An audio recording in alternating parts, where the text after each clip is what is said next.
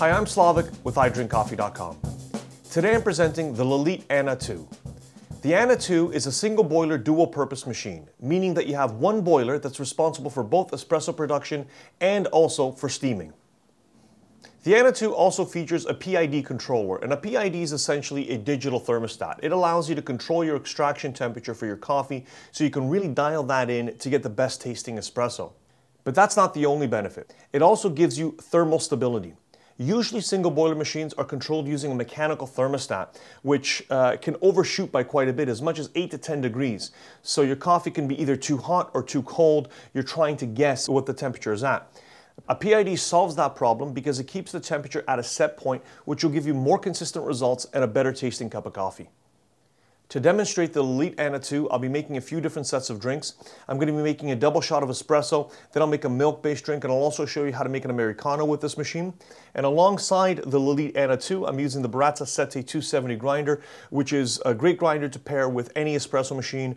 It's very versatile. It does a wonderful job. The machine is fairly simple to use. On the top left, we have the PID controller, and it's fairly easy to use. If you want to change the temperature, you press the down button, and then you press the up button. I have it set to 90 degrees Celsius, but I can change that by going up or down. I will leave it at 90 because I do like that temperature for the particular coffee that I'm having. To the right of that, you have a 3-position switch, and the top position is the steaming position. We'll put the machine into that mode once I make a milk-based drink, which will be coming up shortly.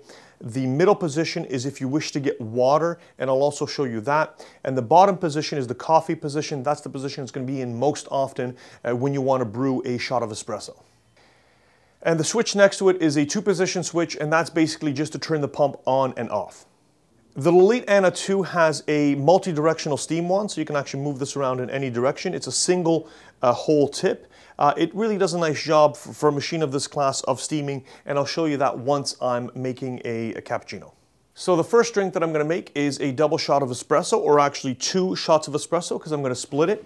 And I'm using the Brezza Sette grinder, which I actually have already programmed to my setting here. I'm doing a 4-second grind.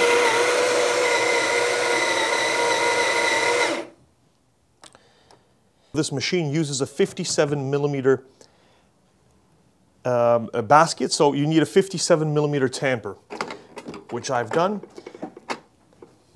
I put my portafilter back in place, my cups down, and again, I just want to make sure that I have it in coffee position, which I do, and I'll just press the pump on and begin my extraction. The Anna has a pressure gauge right here. That's a manometer that measures the pressure inside the group. So it's if that's low, if it's not in the green zone, I have it at about 9 bars. If it's too low, that usually means that your grind is too coarse.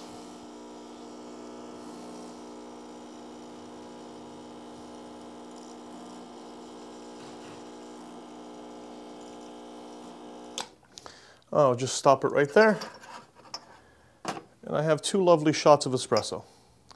The next drink that I'm going to make is a milk-based drink, and in order to do that, I'm putting the left switch into the top position. That's into steaming mode.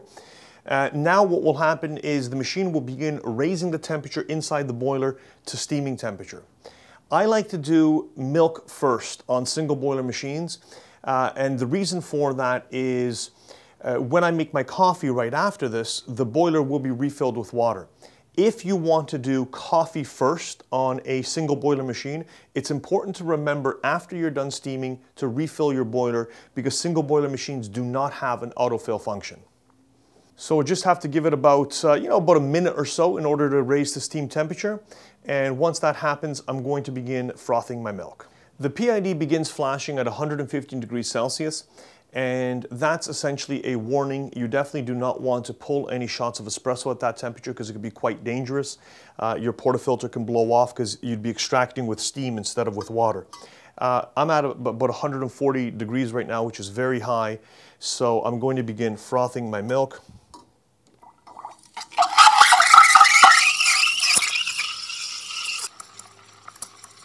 The Anna 2 has a single hole tip, which gives you quite nice control, actually. It's It's great for people who are just starting out because it doesn't froth too quickly, and you can even do small amounts of milk. Like I'm using only a 12-ounce pitcher, and it's moving the milk and it's frothing it very nicely with relative ease. Afterwards, just close your valve, wipe your wand, and give it a little purge. We need to bring the machine back down into brewing temperature. So what I'm going to do is I'm going to put actually it into brewing position, the bottom position, and I like to speed it up a little bit and just run some steam through the group. This will also refill the boiler, and you can see how hot that water is. I'll probably just stop it right there. And the reason I did that is, again, of course, to cool the machine back down to espresso brewing temperature. Now I'm going to give it a few seconds to stabilize at 90 degrees. It's going to actually go a little bit below because I did introduce cold water into the boiler. And this light right here is actually the heating element light. So when that's on, that means the heating element is on. So that's the PID at work. You can really see it. It's turning the heating element on and off to achieve a certain temperature inside the boiler. Put in my portafilter. I'm at 90 degrees, so I'm comfortable to start brewing right here.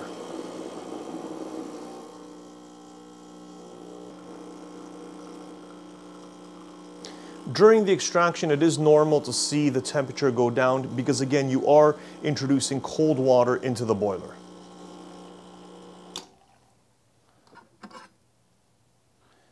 Now I just have to add my milk.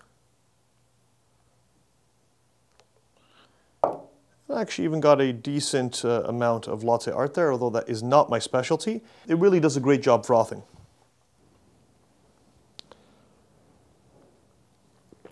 It's actually quite good. Yeah. And the last drink that I'm going to demonstrate is an Americano. And in order to do that, I'm going to once again add my espresso. I have the left switch in the bottom position. And I'll extract my espresso.